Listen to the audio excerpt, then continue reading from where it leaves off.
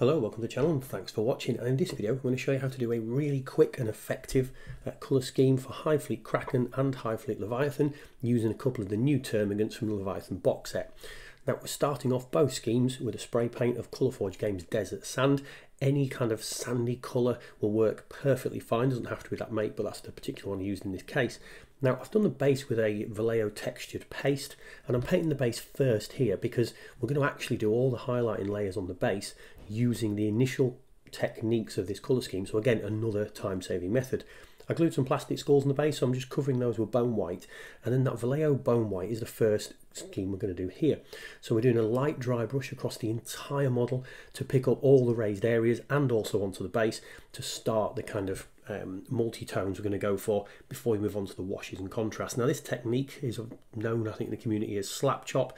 We're not quite doing that because we're not going to jump straight into using contrast paints, which is what a lot of people do. We're going to have a stage in between.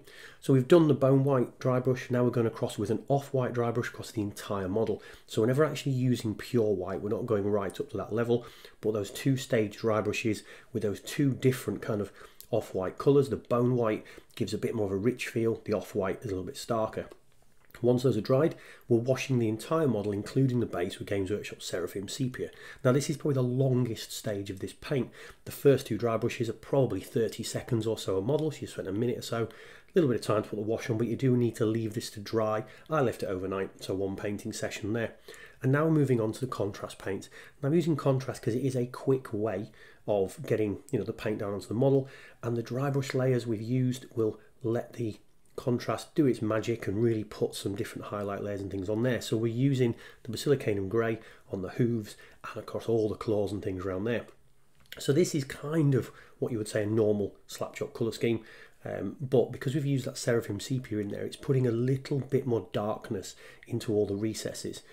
And then we move on to the armour. So the two different schemes we're going to look at. I did the Hive Fleet Kraken first with the Flesh Tearers red here, and we're really kind of covering any carapace part, any of that kind of armour part.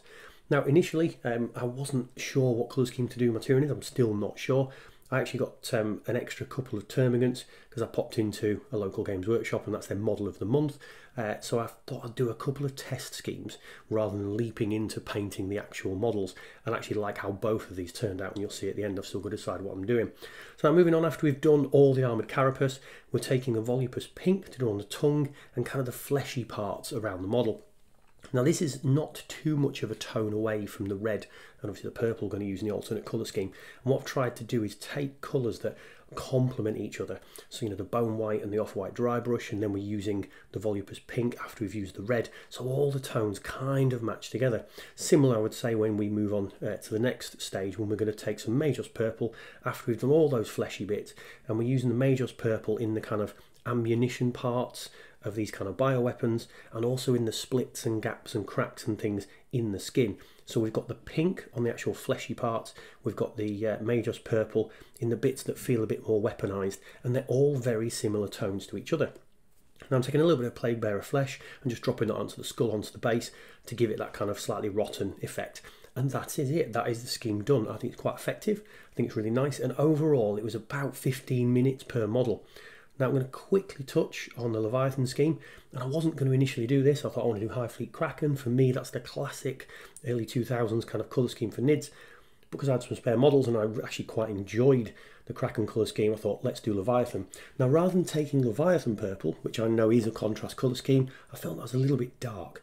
So we've taken Shyish purple, which is kind of a slightly lighter version of that, but I find when it settles into the deep recesses, especially on top of that the wash we did, it goes a nice bit darker, and then out to the edges it's a slightly brighter purple. If you wanted to make it a bit deeper, you could put a second layer of the contrast on, but maybe put it more into the recesses, but I really like this sort of slightly brighter version of the armour. Now I'm just showing you doing the volupus pink tongues and things and some of the fleshy gaps, purely to show you actually when you're doing this scheme, the advantage I suppose of speed paint is it is quick, but you do need to pay attention to what you're doing, because when I did this scheme here I got to painting these gaps and realised I've missed some of the armour panels across the top of the the weapon there. So just quickly went back, opened the previous pot and just corrected that kind of mistake as we go. And again, maybe 15 to 20 minutes max doing this paint scheme. I think I did one of each model, but I think if you were to do a batch of sort of 10 or so models, leave the wash to dry overnight, it would definitely be a quick and effective scheme. So I'm really happy with the two. I've not quite decided which scheme to use for my whole army, so if you've got an opinion, drop it in the comments down below.